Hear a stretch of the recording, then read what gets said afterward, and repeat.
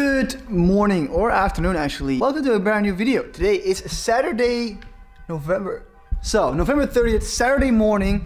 I'm sat here on the couch about to have breakfast, a very late start to the day because Vera and I were sleeping in because we were very tired today.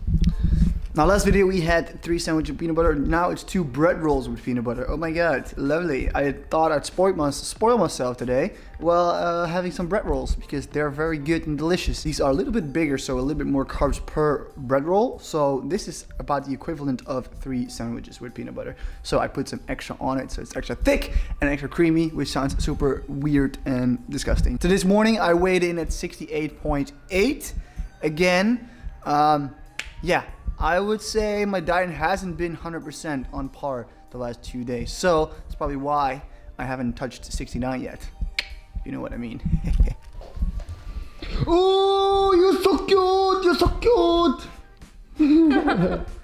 You're crazy. You look good. Brush your teeth. Are you ready for the gym? Otherwise, your dentist will be very mad at you. Okay, little guy. Oh. Vera, hurry up. You're so hey! What are you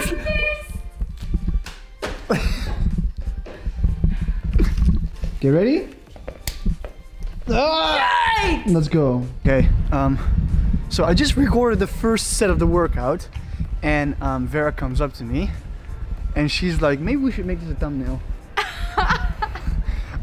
She comes up to me and she's like, Jasper, something happened. I'm like, what's going on? She's like, I think we need to go home. She just ripped out of her pants. Yep. You want to show or no? Jesus Christ, so now we're going home. I'll hide this stuff, but we're going home. This sucks. But now we have more time to shop. Actually so sad. This is so sad, yeah. I needed so workout sad. footage for my video, but now I guess I have to do it Monday. And I just wanted to work out. Yeah. Because it's a Saturday and I had a really busy time and I was so excited I finally got to work out again. Yeah. And here we are going home because of my fucked up pants. Oh well, shit happens. No, let's go home. Let's try this another time. Let's try this another time, shall we? So okay, now we didn't have really a good workout, but we still have to eat because the calories and stuff. I made this for Vera. She never had this combination of things, so I'm really excited. And I'm gonna have some leftover rice, some ground beef, and some spinach. I'm gonna cook that up real fast and eat that. But Vera, this is for Oh my you. god, looks disgusting. Sit and eat! Yeah. Okay, enjoy your food. So this is full of protein, a lot of carbs. This whole meal. I mean, I didn't put the whole skyr because that's too much for you. I guess this would be like 30-ish grams of protein. Then we have obviously a lot of fruit. Oh my god, that's great because I burnt a lot of nutrients in the gym.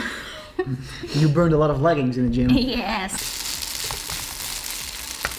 This is the lunch post-workout meal that we got. This is pretty much some easy peasy lemon squeezy stir fry rice with some ground beef, a pretty fatty one, and some spinach. Should do for now. And then after that, when we go, we're gonna go shop a little bit. Some New Year's outfits, some other stuff, maybe some Christmas stuff. Nice ass!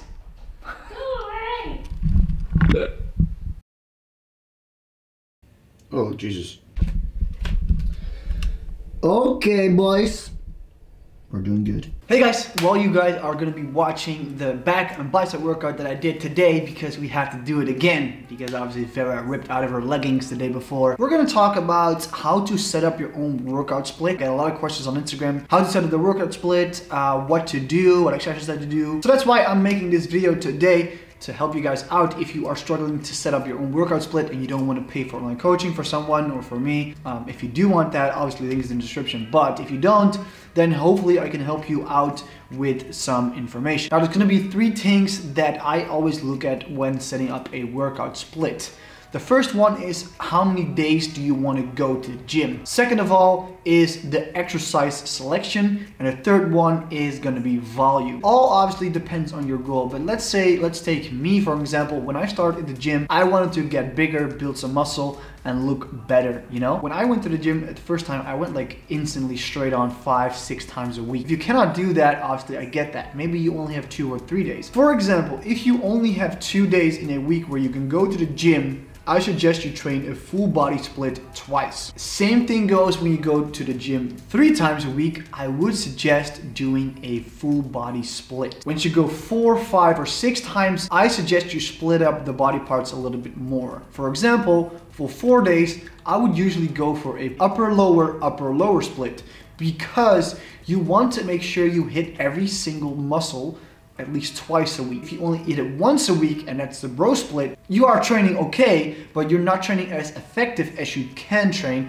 while doing 2 times a week. For example, if you train chest on Monday and then train chest only again the next Monday, there is 6 days of period between where you don't hit your chest. The recovery is only 48 to 72 hours, only 2 or 3 days. The 3 to 4 days that you are not recovering, and those days left in between there are pretty much lost days, because you wait to hit chest again on Monday. That's why you hit everything twice a week. It's more efficient. Obviously, you will get more gains faster doing it. So that's why I pick upper lower if you go 4 days. Now, you can do full body for 4 days, but you have to be a little bit more selective with the exercise choices that you do. Otherwise, you will be overtraining, taking too much on per body part, and not having enough time to recover from your previous workout. Now, obviously, when doing full body workouts, it's not really beneficial to do bench press 3 days in a row. It's still gonna be way too much in a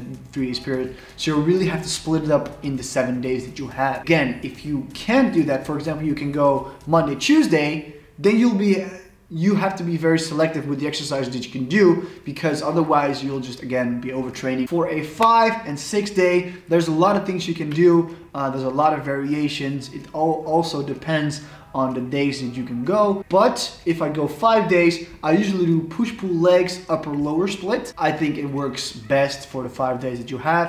Obviously, push is gonna be chest, shoulders, triceps, and pull gonna be back, biceps. Obviously, the last one is gonna be legs. But I do the full legs. You can also have, for example, hamstrings on pull day, etc., etc. For 6 days, push-pull legs twice a week. Great. That's what I've been doing for the past pretty much 2 years. I love it. It gives me 6 days of workout, because some people do like to have 6 days in the gym, or 5.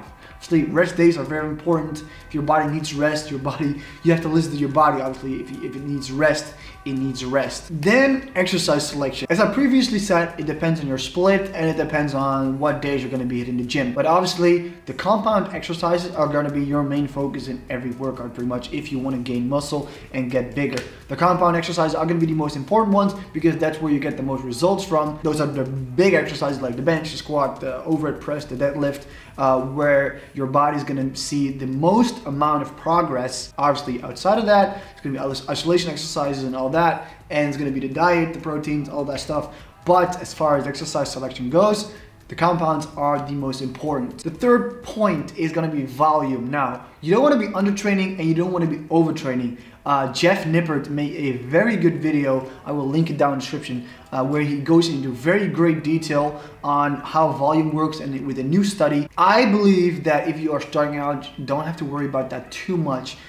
It's a little bit more advanced stuff, and I feel like if you throw too much advanced stuff at someone who's a beginner, then it kind of discourages them to learn everything about it, because there's just so much information. If there's too much information, you're probably gonna be like, oh, this is overwhelming, I hate this, I'm not gonna do this, because it seems hard from the start. So I would say, if I would have to give someone advice on to start, I would say to do between 10 and 20 sets, or 10 is even low for me. I would say maybe even 13, 14, let's say 14 to 20 sets a week per muscle group, and that's gonna be working sets. So that's gonna be warm-up sets. Warm-up sets don't really count. It's gonna be the sets that you are really pushing yourself and getting the numbers that you wanna hit. So I would say between 14 and 20 sets per muscle group a week. So if you hit it twice a week, then obviously it's gonna be 7 in one exercise, one workout, and then 7 in another makes 14, or 10-10,